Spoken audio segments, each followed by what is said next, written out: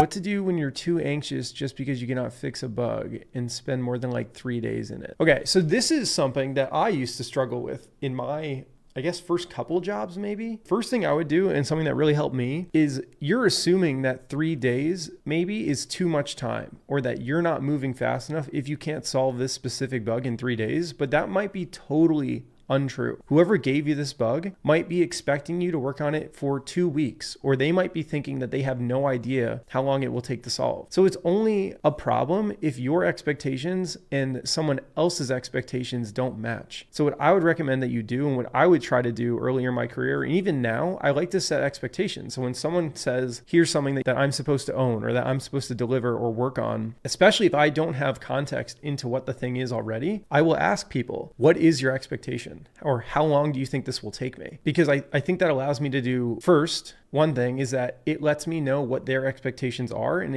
I can then adjust my own expectations. I might be thinking this is going to take me 3 days and they're thinking it's going to take me a week. And then I would have been making myself feel stressed for no reason, right? They have even more lax expectations than I do on myself. And the other thing it lets me do is if I say, how long do you think this will take me? And they say 3 days, then it allows me to basically say, okay, great. If I am stuck after 3 days, is it okay if I ask you for help? And they will say yes.